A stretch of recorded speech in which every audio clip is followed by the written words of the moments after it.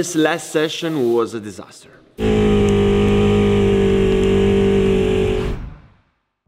Hello guys, I'm here with my amazing Grip G1 and I'm talking about a special Grip G1 because for this race weekend they made a custom livery for me. This is my number. I really can't wait to jump on this car tomorrow and race with it. And you're probably wondering why I'm recording the intro of this video now on Friday evening. And the reason is simple, because tomorrow morning I won't have time to record the intro because this weekend I'm gonna be racing with both Formula Predators and Grip G1. So on Saturday I'm gonna have 6 sessions and 1 race. And on Sunday, 1 session and 3 races with 2 different cars. It's gonna be crazy. So tomorrow morning, first session, 8:10 with the Formula Predators. Immediately after I finish, I jump off the car, I run here, I get on the car, and I start the first session with the Grip G1. And not only it's gonna be a crazy weekend, but they also expect a lot of rain. So it's gonna be crazy.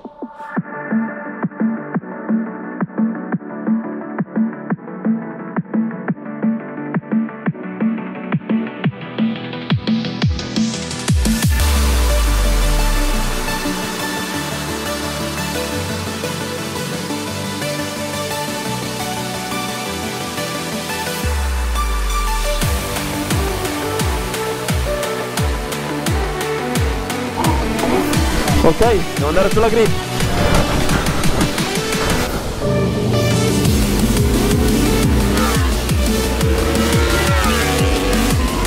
Okay, this is a little bit faster than Predator.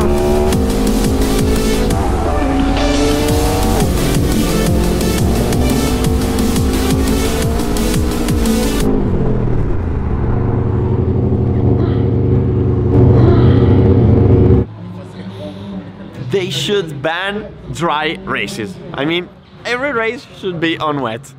It's so cool to drive under the rain. I love it. I mean, it's awesome. It's awesome, really. I can describe the experience on Grip G1 on wet. One of the most undrivable things in my whole life. I mean, I was not the most undrivable because the most undrivable was last year with Formula Predators here with dry tires on wet.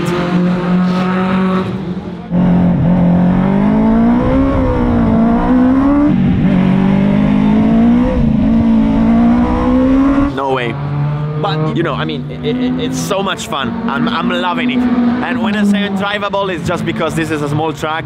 It has no grip. Varano has no grip on wet. I remember because I raced with motorbikes here and I remember it, no grip. And, you know, you can't really use all the power that you have because you have no traction. But by the way, it's awesome. I'm having so much fun to drive in the rain that you can't imagine, really. You can't imagine. By the way, this first session I was struggling a lot with traction. I have no traction and I'm struggling a lot with cornering. I keep losing the rear in mid-corner, so I cannot bring enough speed inside the turn. If I'm able to bring more speed, it will be better, because I would not need to accelerate more to regain speed. That's it, basically. By the way, how cool is the new livery? It's amazing.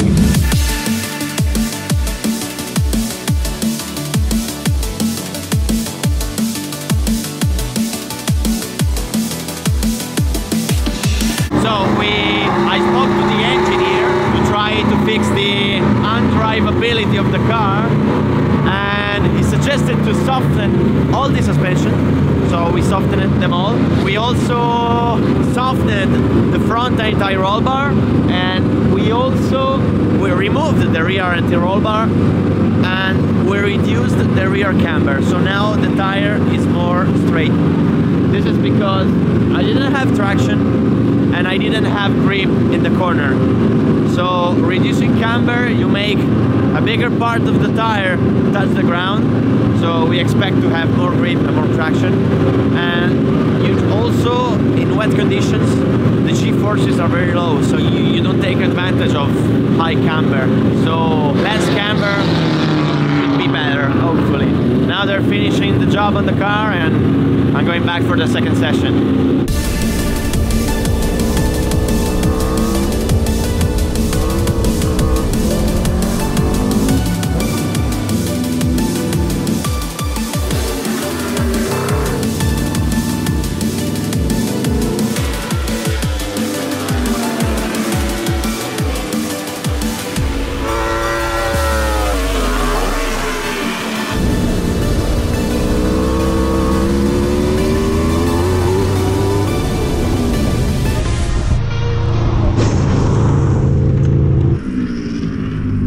Spingete! Go, go, go, go, go!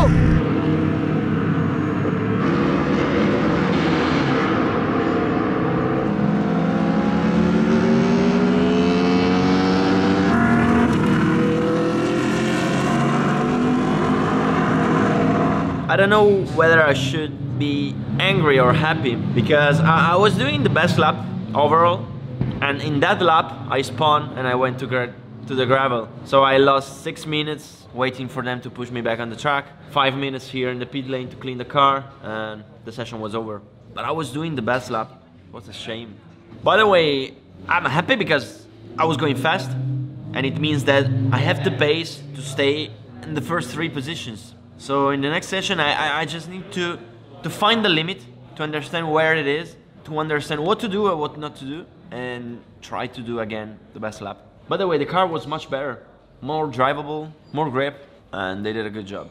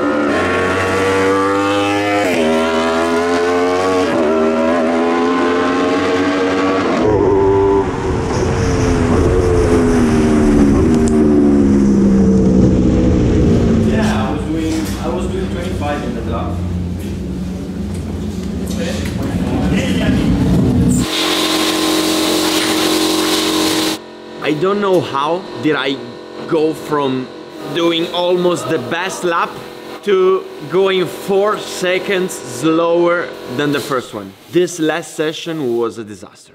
Really, I don't know why, but I was fighting with the car in every corner, either understeering or oversteering. I could not drive it. I didn't understand what I was doing wrong. I tried every kind of line, every kind of driving. I tried everything, and the more I tried, the slower I went.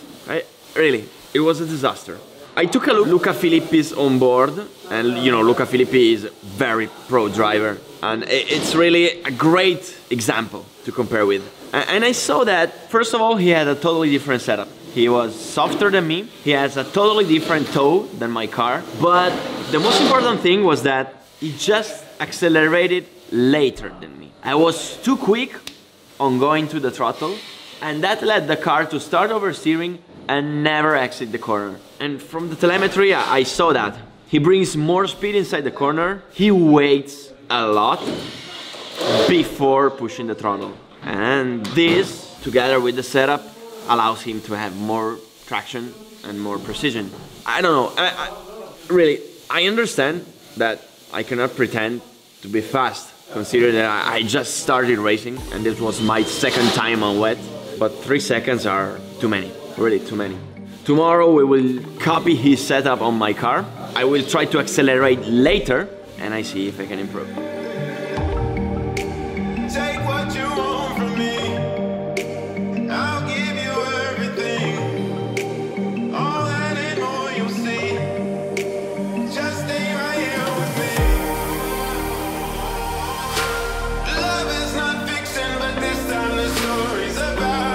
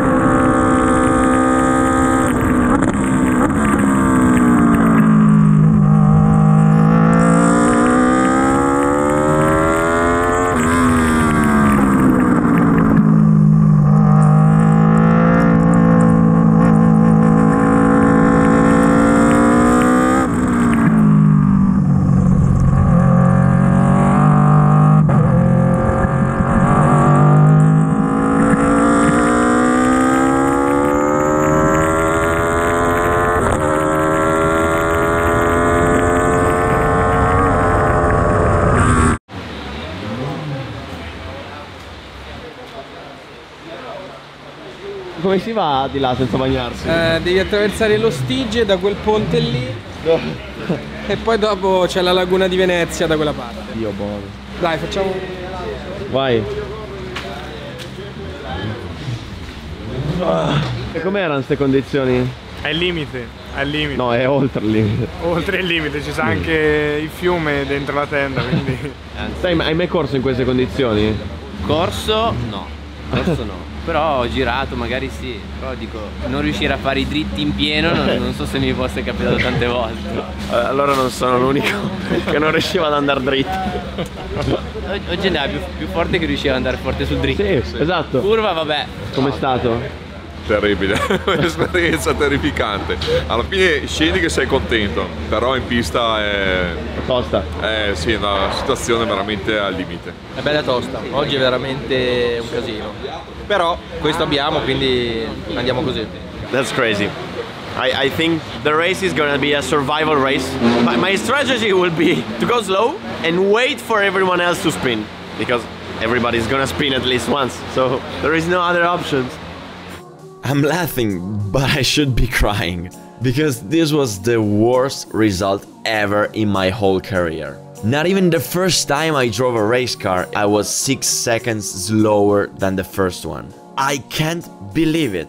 6 freaking seconds. And what makes me sad is that in the first 2 sessions I was going to make the best lap. I was fast. And then, no idea. Probably the other drivers understood how to interpret these conditions, while I didn't. But the real problem is that these conditions were totally abnormal. These cars, comparing to the Predators, are much more rigid, and in this slow track you cannot take advantage of the downforce, but you have to rely only on mechanical grip. And here, today, the grip was 0. Moreover, the track was completely flooded. And during the whole qualifying lap, it was impossible to accelerate 100%, even on the straight. And you know, if you just could accelerate 100% for 100 meters, you would gain 1 second. And probably the other drivers understood where it was possible to accelerate. And that's 6 seconds per lap. While at the third time I risked to crash the car due to aquaplaning, I probably slowed down and said, okay, let's bring the car home. By the way, I still do not understand why with Formula Predators I was flying, while with grip I was slow like hell. With Formula Predators I was 4 seconds faster than grip G1, while on dry conditions grip are 10 seconds faster. This is crazy, and this result shows that I still have a lot to learn, and I will take this bad day as experience. Now, in 3 hours I will have race 1, and the weather is awful. Rain is increasing and the track is becoming undrivable. I truly don't know how it will be possible to race like that.